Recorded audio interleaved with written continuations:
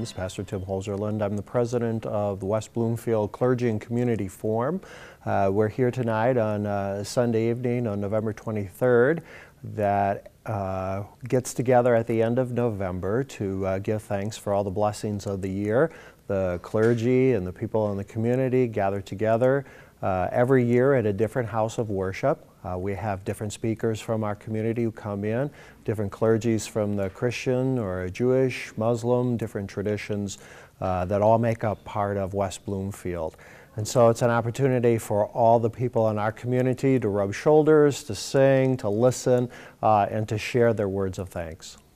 Today's program, the Thanksgiving service, has an incredibly long tradition, I believe happening for at least 40 years. So we have in different houses of worship every year individuals who so value being grateful, especially at this time, coming together to express that thanks and gratitude. On Thanksgiving Day, we come together and as a country, we give thanks for this country and for the blessings that we have and for the fact that we can live in freedom and worship as we so choose.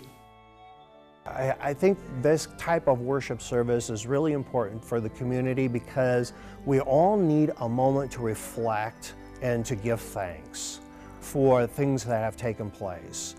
And we can also have a moment when we can interact with other people that we normally don't do on a regular basis. It really is important to build relationships with people in the different faith communities, even though we worship in different places week by week. When the leaders of the communities get together and can build relationships with each other.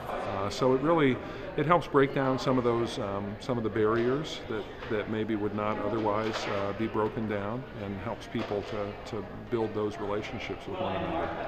This is not only important for our entire community, to individuals as well.